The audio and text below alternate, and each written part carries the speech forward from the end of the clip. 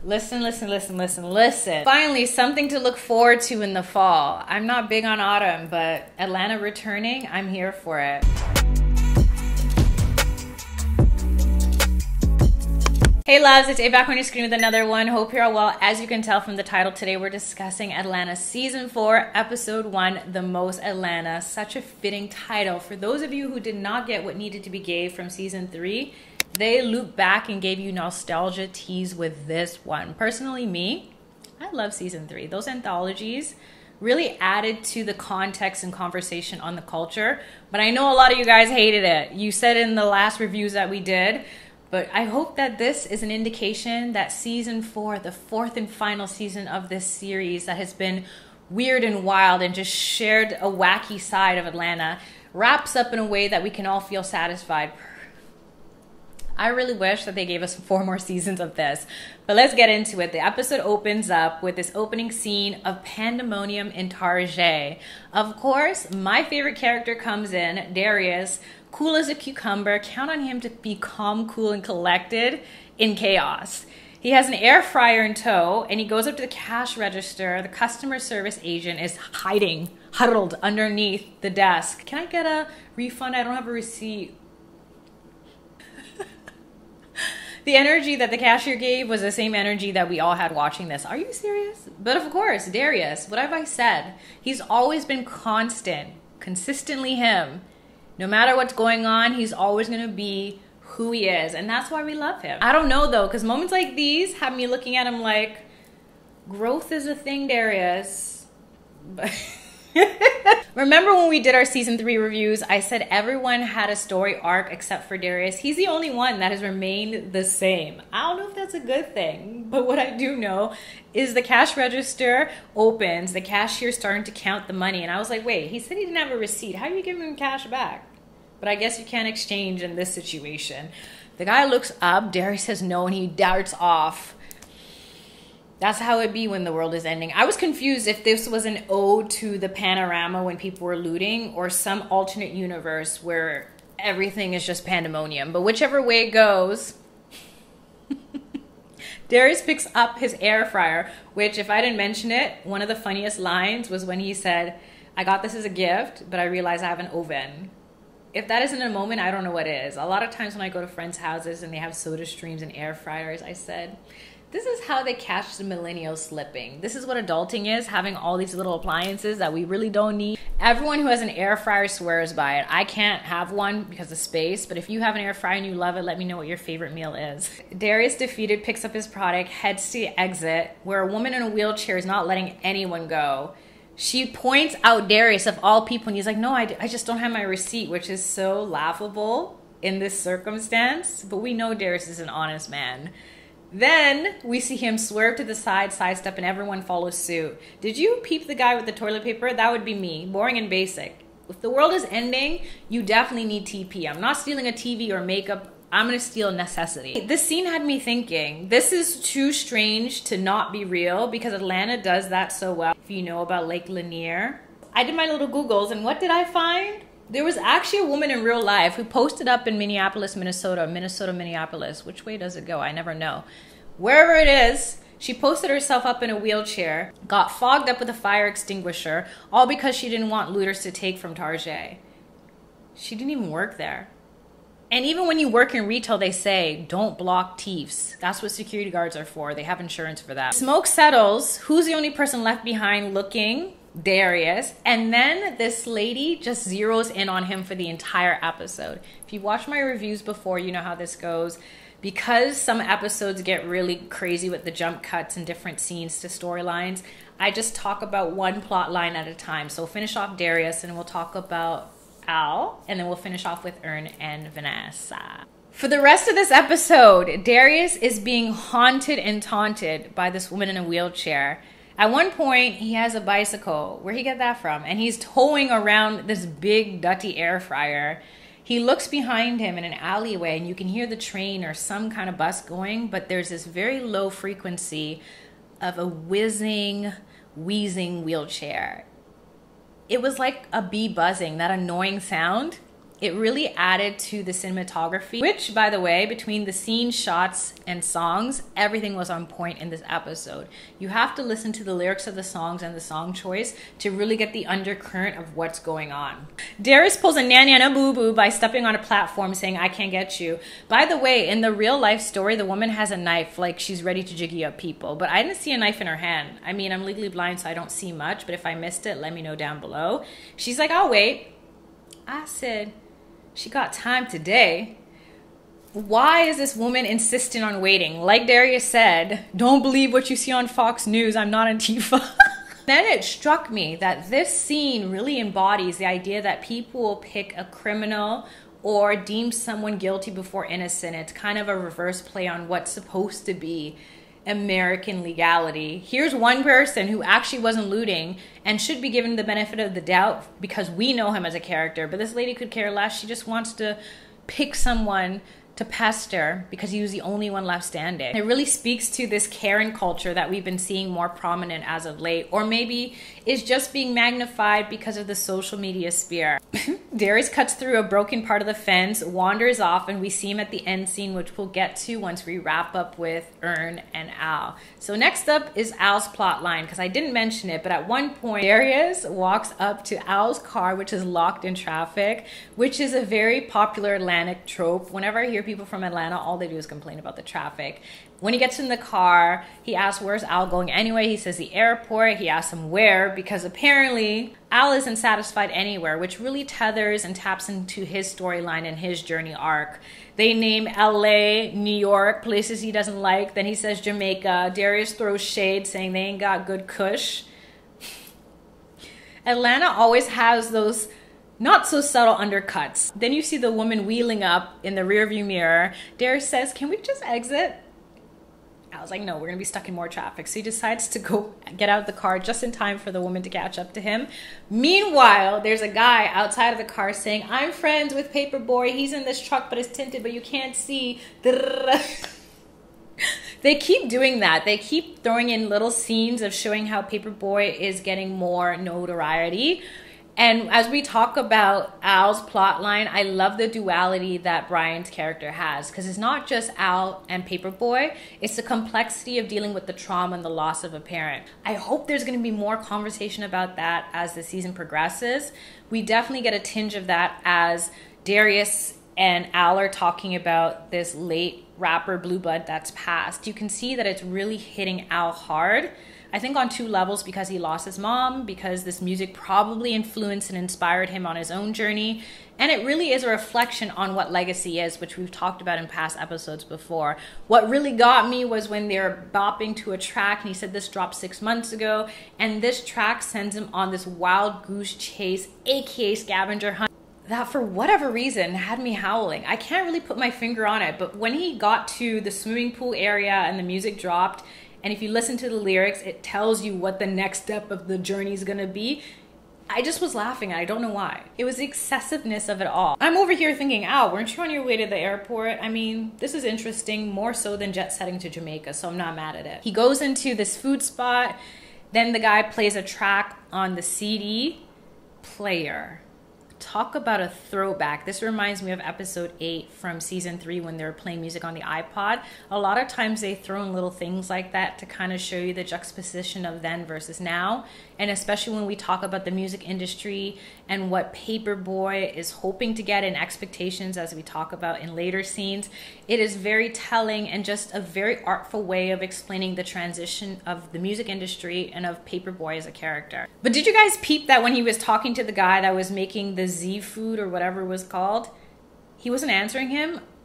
What kind of customer service is that? The man is asking you a question, you're ignoring him, you pass him the food, he gives you a tip, and that's it. He opens it up, he sees a little stamp, and then he begins this journey of going to the pool, getting these tokens for an arcade, getting a t-shirt. It goes on and on and on, and it's like, where does this end? He ends up in a wake, and there's a woman there, her name is Keisha, and she is Gary's widow. He's like, Gary, and that's how I am every time I find out a rapper's real name. They always have names that you don't expect. And the timing is so eerie when it comes to Atlanta, because as you guys may already know, P&B Rock passed away due to being gunned down last week.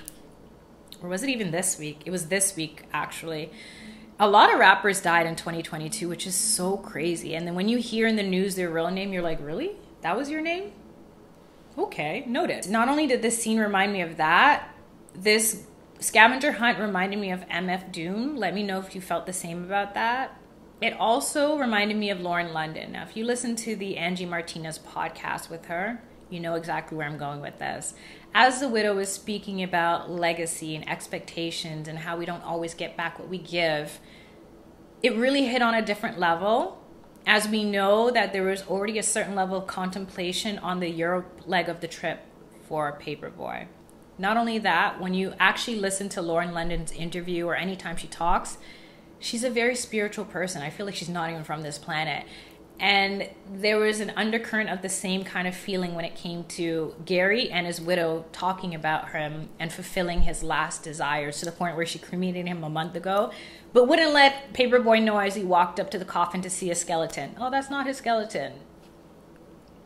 That's not his skeleton. Why is it there? What? The slapstick humor never misses. They always do something messed up with death. Remember episode 1, season 3? When they dropped down that curtain on the guy for the euthanasia. It's not. Oh my gosh. This show is crazy. This scene was very surreal. I think it speaks to everyone, not just Al Paperboy as an artist and what legacy he leaves and how much you expect to leave an impression on people, but just life in general. When you live, you hope to leave an impact and influence on the people that are here, and that's how you truly live on. For him to be the 5th person, it's like, who's really consuming the music and who's really taking in what it says? As a plant lady, I loved when she said, take one on your way out, and pointed to the nursery of plants. Track 11 will tell you how to take care of it. It just shows you how thought out this person was, knowing that they were going to depart the planet, but what they wanted to impart on their way out. Okay, so let's wrap up with the weird parallel universe that Ern and Van found themselves in. So opening scene for them is they're in a parking lot and Van is thanking him for blocking off time in his schedule. I love this booked and busy version of Ern so much better than season 1 Dusty. He's like, of course I would for you. And I'm trying to peep, are they back together, rekindling the relationship, or they're co-parenting responsibly? Like, what is this? The only thing I know for sure is Van says she wants to get a new phone. On their way, they bump into Kenya, who's, hey, it's been a long time. Why do people do that? Has that ever happened to you? Has an ex ever come up to you? Luckily for me, one of the very few blessings of losing vision is I don't see people I don't want to see. I mean, I don't see much, but I also will never see an ex that I don't want to see. So I ain't got to play like, I didn't see you. It's fine. But in this case, not only does Kenya come up, but a couple other chicks. And when they enter into, I don't know, T-Mobile or whatever exists in the States, Van's making jokes about the phones being large. And this reminds me back in the day when the iPhones got bigger and bigger and people complained. And now everyone lives for a big screen, to the point where I thought getting a bigger screen would mean bigger font. I sound like a boomer. I'm a millennial, I promise. Ern makes a comment about iPads in our pockets pretty much at this point. I think there's even a flip Samsung phone that becomes a full screen. I don't know. What I do know is Amir comes up giving the same energy that a couple women gave Ern, including the one that was outside the window. And he's like, I didn't even know she'd recognize me from out there. It's super weird. It's like Twilight Zone. Didn't you start to feel a little eerie when this happened? Like, why? Wait, I know Van said you bump into everyone at Atlantic Station, but this is crazy. There is nowhere in the 6 where you bump into that many people. Where you live, does that happen? Is there a spot where you're just bound to bump into people from your past? Because let's leave that where it is. As they're walking through, Van's like, oh, I dated this guy, and then I dated this one for 3 months. Ern says, oh, this one was just under a year, and she took my t-shirt when she left. She's like, oh, I dated this guy from 2012 to 2014. He's the last white man I kissed. I said all of these details, but I'm living for the transparency. If more relationships were like this, things would be more successful, wouldn't you think? The communication is key, and it's clearly there between these two. Van gets the creeps the same way I did after laughing, and he's like, can we go? They start to go to the parking lot. They loop back twice where they bump into Kenya again. So nice to see you. Ern says, I just saw you. That's when they realize something really ain't right. They ask Kenya what's the movie playing in the theater when she first got here? She said, Now You See Me Too, which dropped the same year that this series first started in 2016. So now we're in a time-lapse loop type of situation, and it really plays into a theory and a theme that we'll explain in a second. Why is it that Kenya starts to freak out and they calm her down? No, it's okay. They walk off to an emergency exit when Van's like, you're going to go and leave me here? Ern's like, you'll never be like any of my exes, which I thought was an allusion to her being child's mother, which is always a level above a regular ex. Was I reading into that? Was I wrong?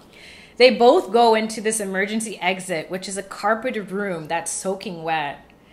What does that even mean? They're pushing through to the point where Ern tells Van to kick him, and she's like... All the back and forth in this dark scene was so stupid to me, but I was laughing because I'm like, what is going on? They bust through to the wake where Keisha and... where Al and Keisha are talking about Blue Blood. That's when Al asks, oh, you mess with Blue Blood too? Then Keisha comes through and he says, hey, Keisha. She's like, I followed you.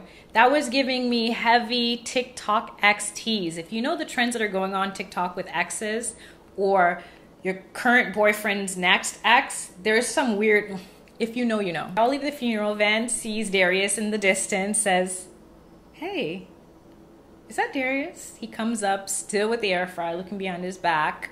They all get in the car. Al offers to take Ern to get his car. He's like, nah, you can leave that there. I don't want to go back to that Bermuda Triangle of a place. We'll leave that where it lay. They offer Kenya a ride. She's like, no, my Uber's going to arrive in 2 minutes. 2 minutes can't come too soon because all you hear is that whizzing sound of the wheelchair as the camera pans into her back, and that's a wrap.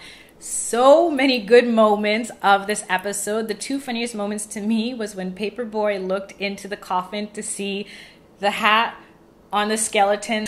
And when Paperboy said, you F with Blue Blood too?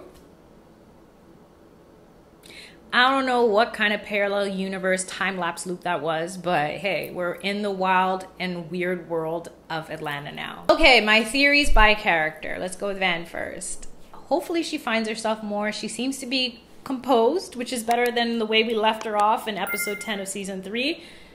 Ern is on his business game, and I already watched episode 2, spoiler alert, but he's working on himself and I'm glad to see it. Al has a lot of journeying to journey on. I cannot wait to see how they develop that character. And I really think this moment of Blue Blood passing and what the wife imparted is going to have a lasting effect on him and his journey, especially as we don't know if he got his inspiration back, where he's at with fame and living this life back in Atlanta now. Darius is going to remain the same. At this point, I just expect Darius to be Darius in every scene. If he changes up, I love it. If he doesn't, I love it. And as far as themes go, the undercurrent of this entire episode was the past coming back. Not only that, it felt like being trapped. Not only are you trapped in traffic, are you trapped in Target, are you trapped in Atlantic Station with all your exes? It's the past and leaving it where it lay and not allowing it to consume you in the present. That's what it really spoke to. This was a chance for all of the characters to kind of look at themselves, Darius included, and he was the most obvious example of just being completely oblivious. Van and Ern discussing and communicating so clear about their past experiences, let's call it, was refreshing. You don't see that. I don't even know if that's possible in real life, but in this fictitious world, it was, and it was so hilarious. Paperboy meeting with Gary's wife and just having that heart-to-heart about legacy and expectations and what's real and effort.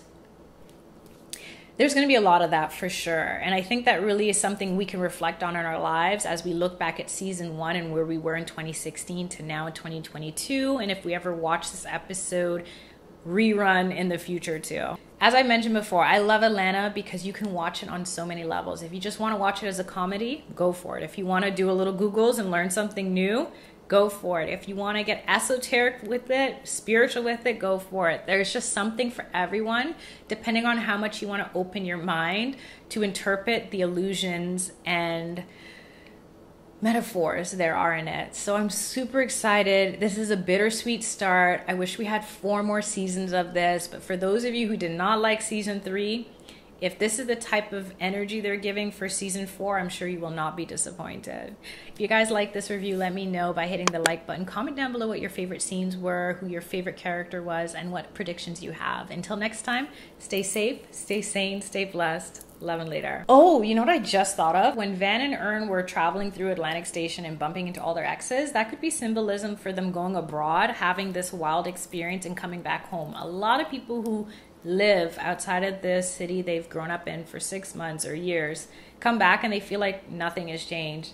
And then bumping into people and realizing, oh, you're still working here, you're still doing this, or I haven't seen you since this concert, really tethers you into your own growth and your journey.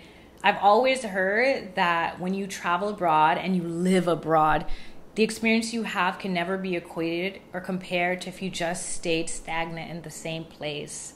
I can't really speak to that because I've always lived in Toronto, but when I've had family or friends go away for 2 years to 10 years, they come back and they act so evolved.